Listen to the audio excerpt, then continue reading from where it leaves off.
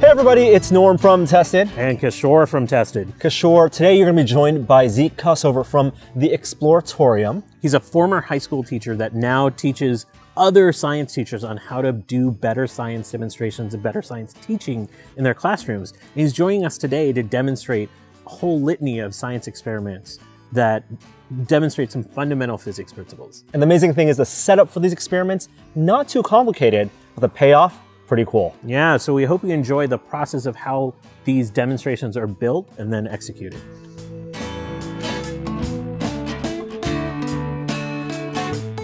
Here's a great science experiment you can do with one of my favorite things on planet Earth, liquid nitrogen. And Zeke Kossover from the Exploratorium is here to give us a demo that's probably a little bit different than what you normally see with liquid nitrogen. Zeke is a teacher at the Exploratorium, and liquid nitrogen is one of my favorite things. How about you? It's one of my favorites as well. So, before we get into any of the experiments, let's talk about liquid nitrogen itself in terms of handling, safety, availability. So let's start with availability. It's usually sold by welding supply stores. So pretty available in most urban areas around the country. Yes. And in terms of cost, is it relatively affordable? No, it's kind of expensive. It's about $3 to $4 a liter. And how much do you need to actually do some experiments at home? You usually need to do between like 5 and 10 liters of it. Just because it's going to sublimate and evaporate really It evaporates, quickly. yeah, almost everything. And in terms of what you need to buy it, do you need any sort of special license or anything like that? You don't need a license, but you do need a device called a dewar, which is a very advanced thermos, if you will. And they are pricey. They tend to be in like the $500 to $600 range. But in terms of, there are smaller dewars you can get that are a little bit cheaper. Yeah. But you don't need any special license. So you can get it, most people will be able to get liquid nitrogen if they can get a dewar or find a friend with a dewar. Yeah. In terms of safety, talk about liquid nitrogen and how cold it is. So liquid nitrogen is about 200 degrees Celsius below zero. So it's incredibly cold. It will very quickly freeze you, give you frostbite. If you're wearing clothes that it can soak into, like you spill it onto your clothes and it soaks into it and then touches your skin, I mean, you're pretty much guaranteed frostbite, if not really much worse than that. So in terms of how you handle it, you have a dewar over off to the side, and we have another containment unit for actually manipulating smaller amounts of it. Correct. And then you have gloves for actually pouring out the liquid? I do have gloves, although in general, if you aren't going to have to fish around into it, it's actually better to have bare skin for splashes on you, because you're so hot compared to the liquid nitrogen that it instantly evaporates off of you. So as opposed to having something that can trap it next to your skin. So like, you know, clothing can trap it. The joke is that liquid nitrogen is safest when handled when you are completely naked. That's not going to happen in this video. But there's one other safety thing I would like to do before we go on, and that is, you can sort of see how this lid is loose on air.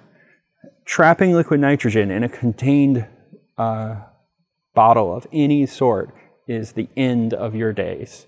Because the pressure is going to build up. Right. When it goes from a liquid to a gas, it expands by 800 times. So even like a few, even if you put like 3 milliliters in a 2-liter bottle, that will fill the bottle with nitrogen, and 10 or 15 milliliters in a 2-liter bottle will blow the bottle up, and it is nothing you will forget about. If you were to put it into like a metal thermos, it could, when that blows up, that could definitely kill you.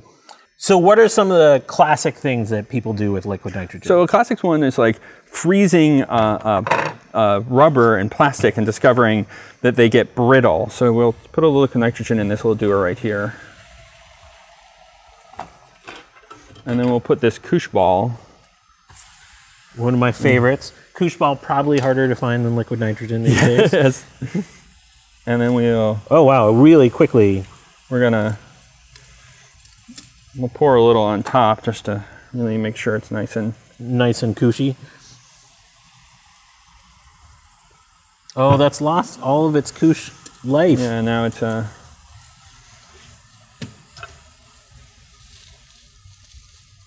Oh, that koosh ball is no longer fun. It doesn't do the bouncy thing anymore. It's a little bit sad. And that's because the rubber, which was able to stretch and move around, is now sort of frozen in place. Even though it doesn't have any water in it, it's held in a particular spot, so it's not stretchy anymore. But given enough time, yeah, it'll return to normal. Yeah, exactly. And you've probably seen people like smash flowers with things like with it as well. Absolutely, using the fact that it's so cold. Exactly. But it's also nitrogen. Is there anything else we can do with nitrogen? So that's actually one of the more interesting things about liquid nitrogen, is that it's pure nitrogen and doesn't have any oxygen inside of it. So as opposed to the atmosphere, which has 20% oxygen in it. Correct. And so it let me once do a demonstration with my students that surprised them. We were discussing these old school incandescent filament light bulbs. And inside of it, there's a little thin metal wire made of tungsten. And then there's this glass globe around the outside of it. And I was trying to ask my students, like, why do you think the glass is on the outside of it? And they said, the glass is there because the filament gets very hot, and they don't want people to burn themselves, and they don't want a lawsuit. Yeah, that actually seems pretty reasonable. Yeah, except Edison kind of invented the light bulb sort of before there were lawsuits in that way. So actually the reason is that the filament gets so hot when we plug it in that if there were oxygen in there, the filament would actually catch on fire. We don't think about metals catching on fire, but give them sufficiently hot and they will actually burn. And that's what would happen. So inside the glass globe in there, there is no oxygen on the inside. Is it filled with a different gas? It's often filled with nitrogen gas because nitrogen is cheap, it's available all around us, and there's no oxygen in nitrogen gas. So I wanted to show my students that that's actually how that worked, but I wasn't exactly sure how to do it. And then I had an idea. All right, so I was a high school teacher for a long time. Anyway, I remembered that liquid nitrogen has no oxygen in it. So what I could do is I could break the globe off the top and submerge the filament in liquid nitrogen, and then the filament would just glow happily even while it was in the liquid nitrogen. And it's glowing happily not because of the temperature. No, but because there's no oxygen inside the liquid nitrogen, and then it's a very memorable thing to see the filament glowing while it's still in a liquid, while it's under a liquid. So let's give that a try. The hardest part is actually taking the glass off of it. So this is a specialty glass cutter that you have here, bottle cutter. Yeah, this is a pipe cutter. Oh, pipe cutter. For relatively large pipes. And then if we screw this down, and then very gently, we can just crack the glass. Oh, you're not even rotating it around. All right, I'm just going to smash it off, but I'm going to leave the filament intact. Now, will you pour some liquid nitrogen into this Absolutely. beaker?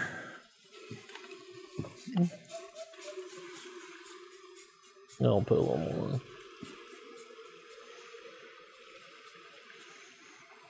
That enough? Yep, that's great. And so then if I put this inside of here and then plug it in. Oh, look at that. That's great. So it happily burns underneath the layer of liquid nitrogen because there's just no oxygen then for it to catch on fire. Now the filament, it must still be getting hot. So what is happening? Is the liquid actually touching? Yeah, so when it touches it, it boils it away and pushes it away so fast that the liquid nitrogen can't really touch the filament. And so there's like a sort of a globe of gaseous nitrogen around it. And then if I pull it out of the liquid nitrogen, then it burns up in the air and burns out. So it still went for a little bit, not just because it had still a little bit of that nitrogen bubble around it. Yeah, exactly. Oh, that's a great way to show how conductivity can really work in a modern age. So the hardest part about this is really getting an incandescent bulb. Those are getting kind of challenging to find. They're getting harder to find by, but this is a great way to teach both a chemistry reaction and a physics reaction in one simple thing. Thanks, Zeke. Where can more people find out about this experiment and others like it? So they can go to www.exploratorium.edu, or they can come visit us at Pier 15 on the Embarcadero in San Francisco. Thanks again, Zeke, and we'll see you next time. I'm gonna make the pun. You're a doer, Kishore.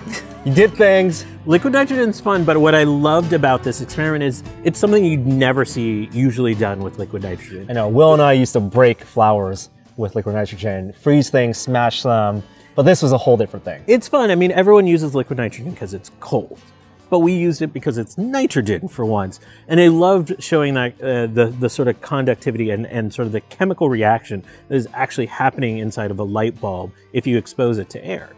Awesome. And it's something that I can actually try at home. Again, if you're going to try this, please be careful taking apart the incandescent light bulb. This one especially, because liquid nitrogen handling is definitely something you want to be careful of and read up on before you take on that project.